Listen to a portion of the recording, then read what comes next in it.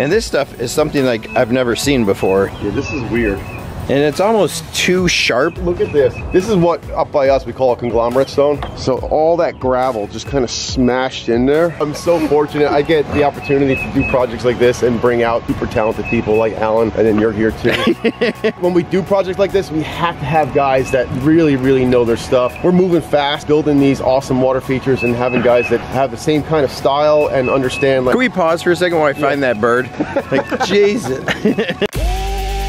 Build a pondless waterfall. The easiest way to learn something is to teach it. We are rocking and rolling on this pond. We appreciate you guys tuning in. Hey, good morning everybody, and it is definitely morning. I have kind of, you know, what do you call it, that breakfast face, that early morning, my eyes aren't quite open, my brain is trying to work. But it's gonna be a good day. The rain has stopped. Yesterday was incredible. We left here, it was pouring. Tornadoes came through all of Dallas area. Sirens were going off everywhere. We had no idea what to expect when we got to the job site today. Well, maybe we kind of did. Mud, mud, mud. So you can see just puddles everywhere, mud everywhere, boots already getting destroyed. And one of the hard things about working with muddy boots is as we come in and out of the feature, it just means we have to clean so many more of the rocks. And so we really try to just keep one path so we're not cleaning everything, but it is gonna be a challenge. We've got pools of water everywhere. Today will still be a great day though. Building ponds in the mud is still more fun than not building ponds at all. So today the goal is to continue to work on that waterfall. I promised you yesterday I would take you through and just kind of show you the progress. We talked so intensely about the placement of some of those rocks in there, and I really wanted to kind of walk you guys through that and how things are gonna work. So if you can remember way back when we just did some excavation in here, and we were shooting depths based off of our transit for the excavation, we based everything off of this. This is the weir stone. So at that point, water will back up to a certain point. Woo! Almost went down. We come here, we went back this way, we dug this out a little deeper in here. We knew that was gonna be about 7 inches of water. So you can see that's already filled up with quite a bit of water. In fact, if I put my boot in there, someplace oh, right there, big hole. Big hole right there. So it dips down quite a bit back in through here. As we come back this way, you can see it dips down back in there. We added those big boulders that Jack's on to try to push that water. So as that water rips around over in that way, it scours out this area, these big rocks here, push that water to go that way. Every now and then we have some rocks just kind of jetting up just above the surface, which will give some interesting action in through there. And then I think the part we're all so excited about. So we have some water in here now from the rain last night. So we have an idea of what it's going to look like. That water is going to come up probably another 4 inches by the time it gets, maybe even 5 inches. So we're going to have like maybe that much of the rock sticking out of the water. So you'll see it just looks like it's a cool little pathway going through the middle. Waterfall right behind it. That's going to look incredible. Did you go over the waterfall yet? No. Why don't you? Hey. Here's that pool area, so you can see how low it is from here. By the time we finish gravel and maybe some slate work in here, that water is going to come up, which should be about there on those stepping stones. So we have these cool stepping stones kind of coming through here, right where Jack's at. They're going to lead up and then over to there. But the part we're so excited about is the way this all turned out. And then this waterfall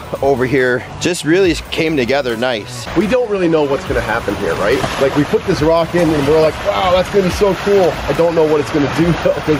We want to get water coming off of this rock here, and we're hoping this little knob is going to kind of keep it in play where it's not going to dump on top of the step. So we'll have a cascade coming down into here, but it's also going to be feeding a lot of water over into this little cutout here. I imagine this will be like churning from the inertia of the water. Then this is actually lower than this, so I can see water coming off of this, off of here. We're thinking it's probably going to like go like this and maybe bounce down this way. It should be super cool. It's a very gnarly looking rock. If you use the shape of it to have the water come over it, I'm excited to see how this turns out. But our plan now is we've got to get our next set of liner in tucked in behind here. That's our overlap. This liner comes all the way up onto the shelf here, probably back like another 6 feet. The liner that's going to be fed from that stream has to come down into here, so it's going to overlap like a shingle. This way the water coming over is going to stay in the system and not back up and get outside of the liner. Right now Alan's just getting it all cleaned off, getting all this water out of here. We're going to pull the tarps up, get our excavation polished up, and get some rock tied in, get some liner, and get some rocks going. All right, Well, I'm hoping next time I see you, it's at least a little warmer out here. I doubt it's gonna be any drier, but I should be able to see just a little bit better. Bye.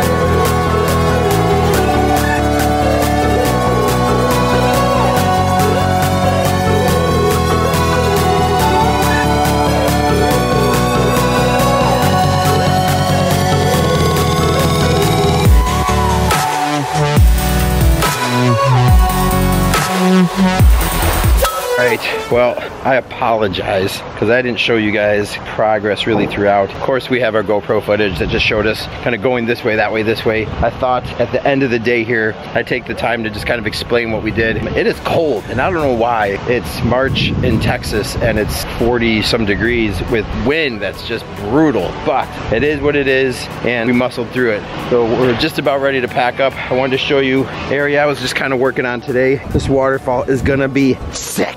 So remember, the idea again is we got kind of a high point right in here, and then I kind of filled this in with a rock, got that thing sealed up in there. So that being higher, this being higher here, then water should come over through here. We've got that rock there, and I don't know if you can see how it kind of like comes up like this. And I'm gonna talk a little louder because the saw went on, but hopefully you can hear it. As that rock comes up like this, the inertia of the water, the force of that water will kind of come this way, pushing it this way to get on top of this flat rock. Then some of that rock, because it's sloped down in here, is gonna come swirl around in this natural depression in here, which you guys can see a little bit better now, but it'll kind of swirl around this way. Some of it's gonna come this way, some should come through here. Who knows, right? I'm just super excited about this. And what I love about it is look at how simple the waterfall is. You've got one big rock there, one big rock there, one back there, and then just some other stuff. So whether we're doing big giant waterfalls or even small rocks, the most natural looking waterfalls are the ones where you can use the fewest rocks possible. And this one is no substitution. Is that the word I'm looking for? This one's the same. I still have to come back up and through here and obviously layer in some stone back and through here. But look at how great this is gonna look as that water twists this way, then comes back this way. And then this is what we worked on today, all of this. But I'm just gonna kind of give you guys a flyby of how that water's running. It comes like so,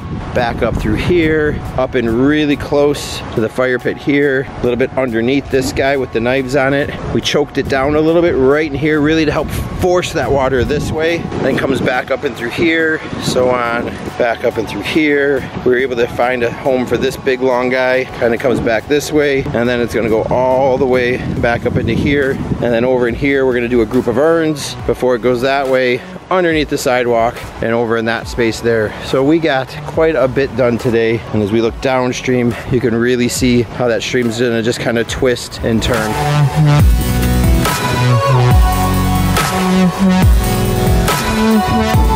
It almost makes you want to be a river, right? Good job today. I love it. I can't wait to see that water moving through here, just collecting in these eddies, but also speeding up in those pinch points. It's gonna look incredible. What's your favorite part so far? All the pinch points. I don't know, I think this is gonna look cool because that water is just gonna kind of cruise back and forth and get choked down in those areas, open back up. It's gonna have a nice sound from it, nice babbling brook. Hey, Uncle Matt, stop hiding behind the tree. Takes out the side. What do you think so far? It was hard to figure out what you were doing at first. Now I understand. It looks good. Have we made a big enough mess? Yeah. Yeah.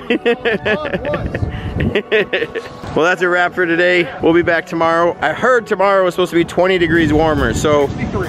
that's great.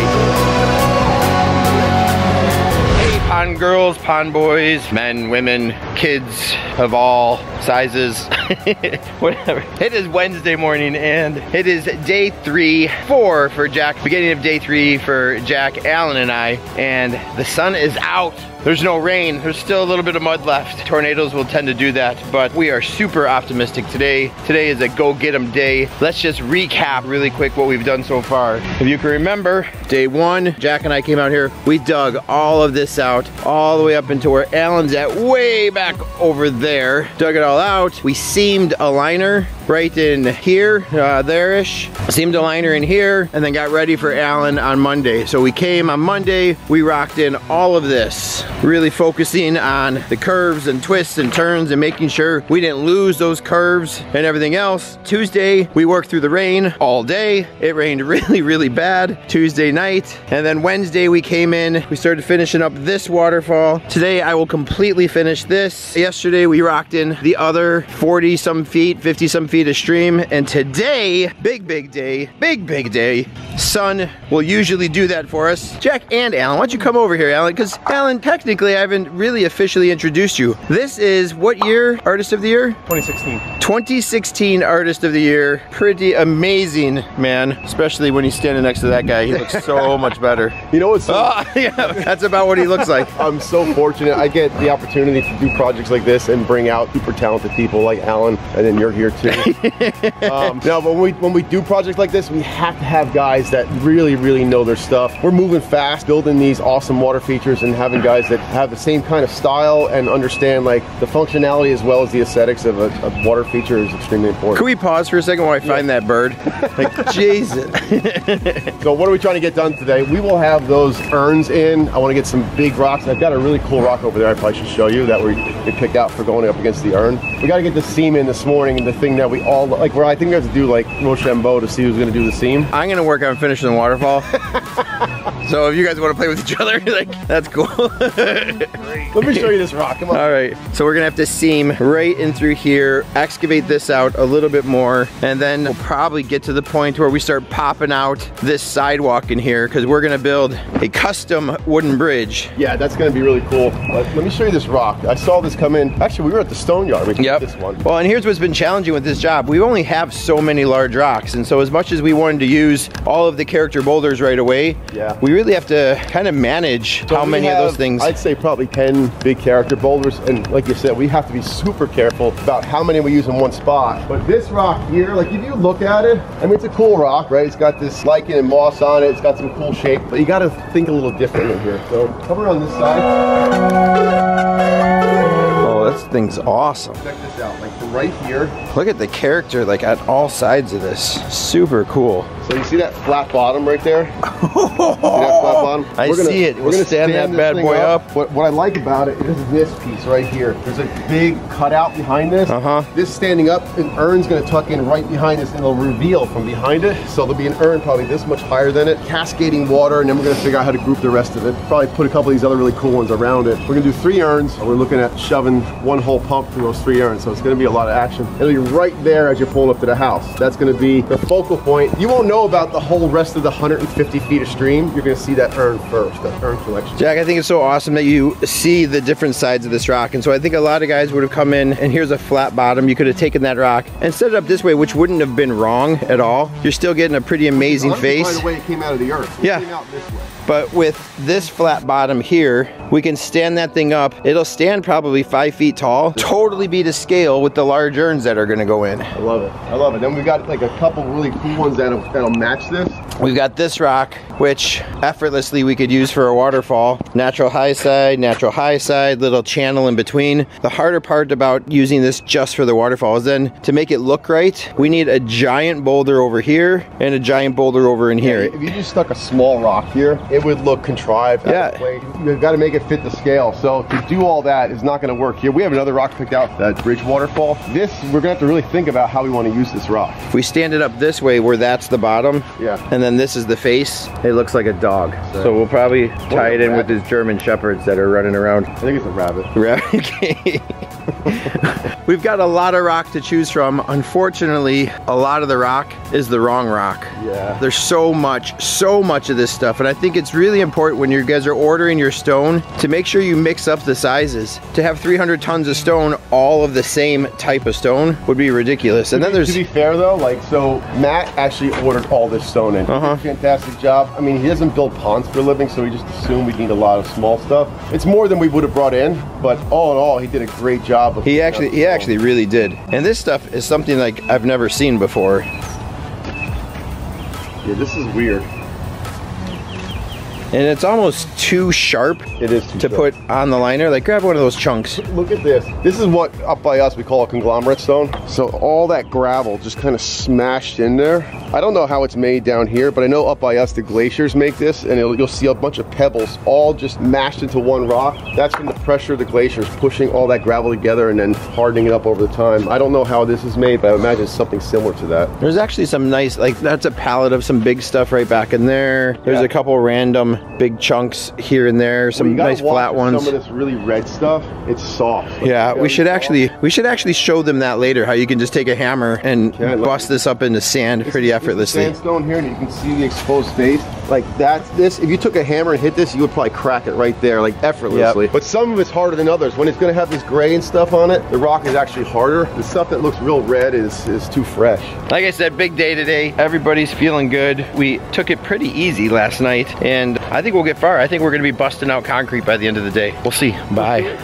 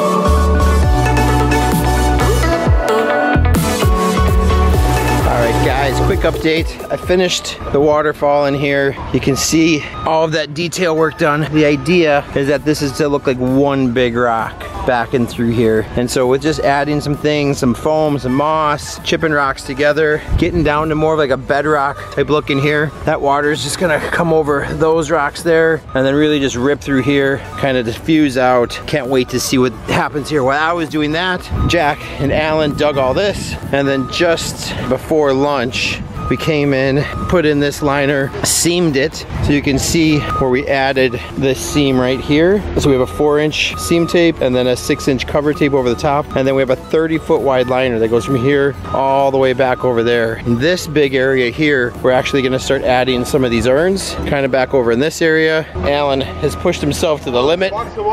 Where's the urn? Where's all the power? Might have fallen off. Jack's trying to lead. They cut out the concrete. We're getting ready for our bridge in there. But today's goal is set that cool piece of driftwood, set these urns, get the big rocks in there, and if we can get kind of up into this area before we take off today, I think we're gonna be in super, super good shape. Tomorrow we do the bridge and then get back up into that area there. The bridge is gonna be time consuming, so let's not talk too much about it. Let's just get back at it and start setting some boulders. I told you with the warm weather, we'd get a lot done today, huh?